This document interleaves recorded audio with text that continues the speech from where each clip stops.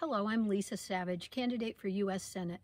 Thanks for connecting with me to listen to my Volunteer Voices segment. Today I'm talking with Sam Giese, a graduate student in social work. Sam, how is the pandemic affecting you?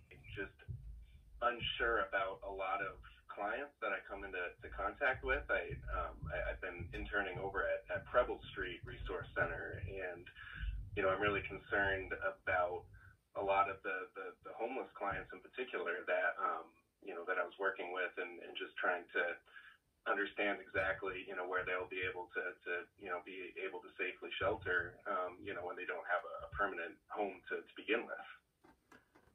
Why do you feel it's important to continue working on a U.S. Senate campaign?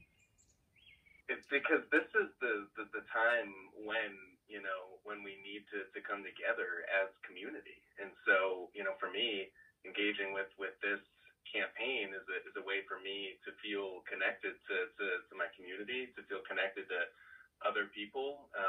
It's a way for me to feel like there's hope. There's so much stress, understandably so, with the pandemic the way that it is, and for me to be able to latch on to feelings of hope and be able to connect with other people who have that kind of feeling is just it's really powerful. To be able to be part of a group that's so motivated towards when we get through this, which we will, just knowing that we can work together to strengthen our communities is kind of what excites me.